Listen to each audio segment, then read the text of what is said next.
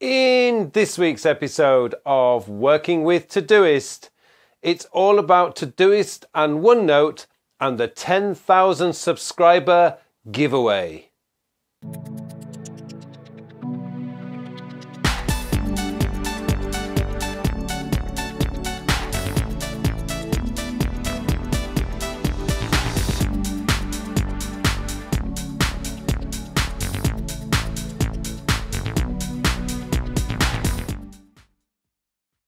Hello and welcome to this 131 episode, actually 131st episode of Working with Todoist. My name is Carl Pauline, and in this week's episode I want to take you through the process or show you how you can use Todoist with Microsoft's OneNote. And not only that, what I want to do is to give you the opportunity of winning some Todoist goodies. Well, actually, I've got 3 premium user account coupons or promo codes for you, and I've got some sticker packs that I'm going to send out as well.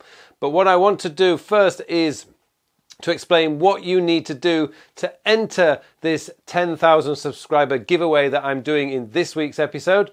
And that is, all you need to do is to subscribe to my Facebook group, or just join my Facebook group. And underneath this video, in the comment section, just say hello. That's all I need you to do. So all you have to do is just add a comment underneath this video on my Facebook group and just say hello or hi or whatever in your own native language, because that's going to tell me how many people who are non-native English speakers who are actually watching this episode or this show.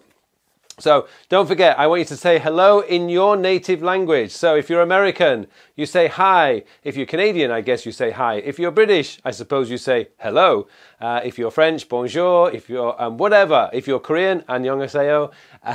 Whatever language your native language is, please say hello in your native language and in the comment section underneath on my Facebook group. I'll put a link to the Facebook group in the comment section or the notes section of this video so you can watch.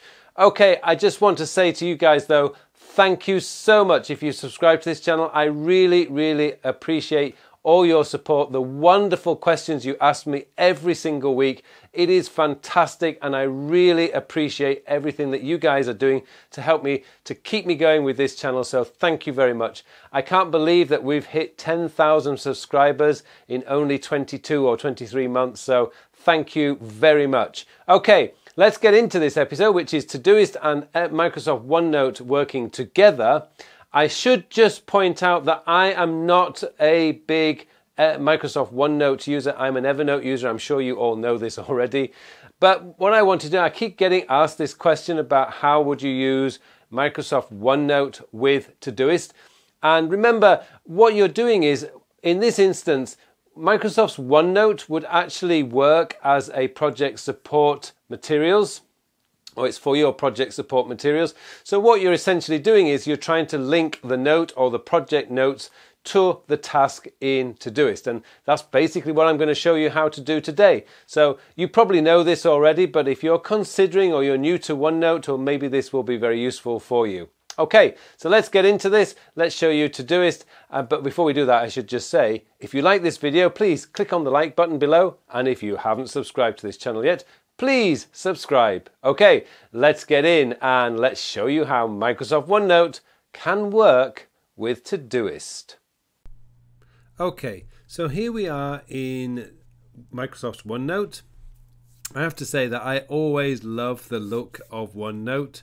I know it's very Microsoft-y, which might not suit everybody, but actually I just think it looks very nice. So I've created just a Todoist test, I suppose, notebook or section or folder, whatever they want to call it in OneNote. And what I've done is I've just created a few things just so that you can see what you can do. Now, one of the best features, and you cannot, for some reason, you cannot do this in Microsoft Word, but let's just say that you've created a list of things here, and these are going to be what I would call tasks after you've been, say, in a meeting. So you can just click on the to do, which will give you the square inbox, the boxes there, so you can tick them off when you've done them, which is one of the things I like. I have to be honest, the user interface of Microsoft OneNote is actually very, very good. But one of the problems that I do have with OneNote is the integration with OneNote and Todoist is not as seamless as I find it is with Evernote. But that said, this video is all about how you would integrate things with OneNote. So one of the things is in Microsoft Word you can't do this, but in OneNote you can. If you highlight these tasks here, click copy them, so Command C or Option C, and then go into your Todoist, and let's go into my inbox here, add task, and then hit the paste key. It's going to ask you if you want to add 4 tasks, which I'm going to do.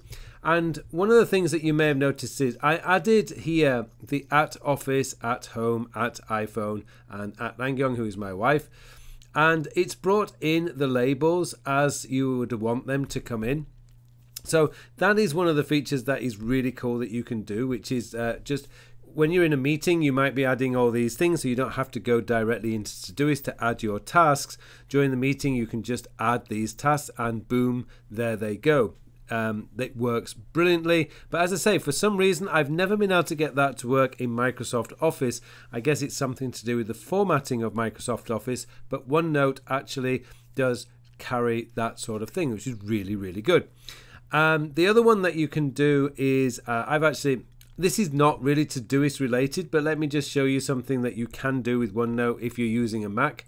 Let's just say that I want to have a look at Michael Hyatt's new website, which Michael Hyatt is a fantastic website. He's just redesigned his website. For those of you who know Michael Hyatt, he's a very amazing podcast and blogs. So he's just redone this, and what you can do, for those of you using Safari and Mac, you can actually go into the share sheet and you can add that directly to OneNote. You get the call up here, and I've already set this up because I tested to make sure it worked.